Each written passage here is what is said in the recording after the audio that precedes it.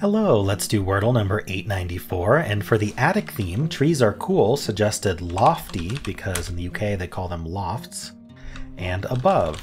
We have things called lofts in the US, but they aren't our attics. They're like an open space, usually on the second floor, that like overlooks the first floor. That would be like a loft. It's interesting. Okay, there's an E. What am I doing with this E? Maybe an ER word? U and I are left. Let's try IER, like... How about miner? Someone who mines. Whoa. Well, I got 4 of the letters. Where did they go? Like R-E-N-I? We can swap them. Nope, N doesn't go in the middle. Maybe like E-R-I-N? No. Hold on. Maybe R second... I'm not liking R second because I'm not sure what to do with the E and the I. Rain? R-E-I... Rain works. R-E-I-G-N works. It's not the answer though. Oh, okay.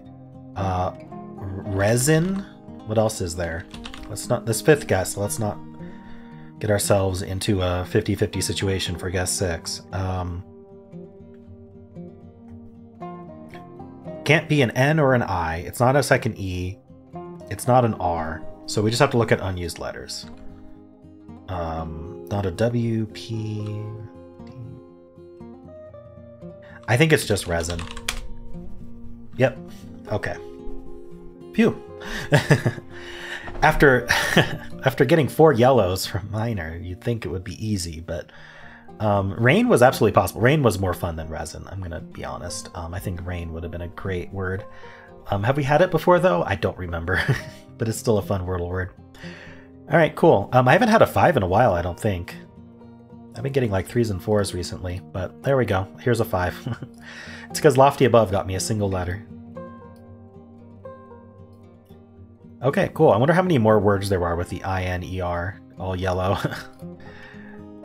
Let's spin the wheel of themes here.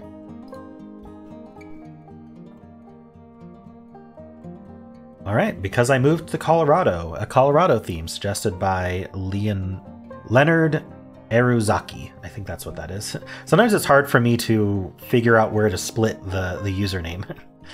Because I initially thought it was Leo, and then I'm like, Nardar... No, it doesn't work. So then I realized, oh, it was Then I thought it was Leonardo, but there wasn't enough. Anyway.